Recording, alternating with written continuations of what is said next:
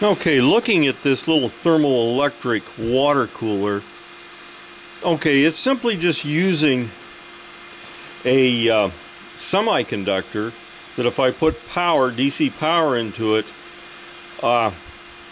one side will get hot and one side will get cool.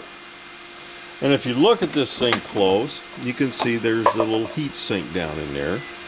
And that's to transfer heat from inside the container. There's a little tiny, well, not tiny, but about a quart container back there that this is placed on the side of. So there's a heat exchanger inside the tank and a heat exchanger outside. Between the two, there's a little semiconductor. Actually, I think there's two of them in there.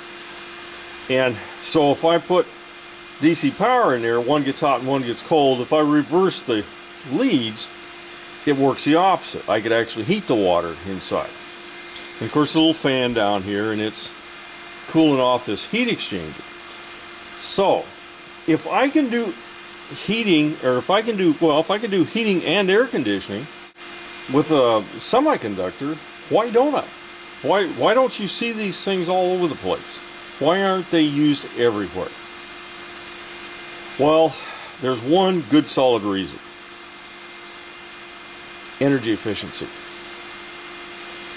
A cooler like this, or any type of cooler that was trying to cool water down to about 40 degrees, would have an efficiency with compressor refrigeration, using, compressor, condenser, evaporator, traditional refrigeration. It would have a BTU efficiency of 300 to 400%. Now, what I mean by that is if I put power into it, if I start my compressor and my fans, the actual amount of heat that I'll move will be 3 to 4 times what the power would equal coming in if I just turned the power into heat. Okay, that's a pretty high efficiency, thermal efficiency. These, on the other hand, are well below 1 BTU per BTU of energy put in.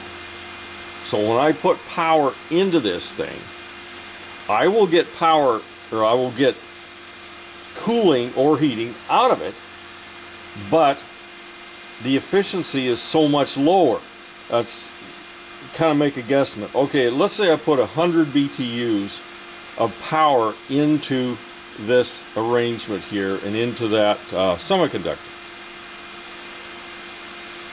I would not get 100 BTUs out. I would get more like 5 if I'm lucky. So with such efficiencies, the only real value to these things is very tiny little water coolers like this.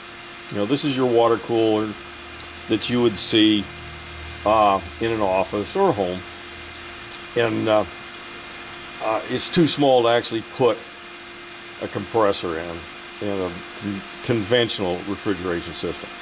So they can be used for these little tiny things like this, but they are not they're not energy efficient enough to use for anything larger. And that is thermal electric refrigeration.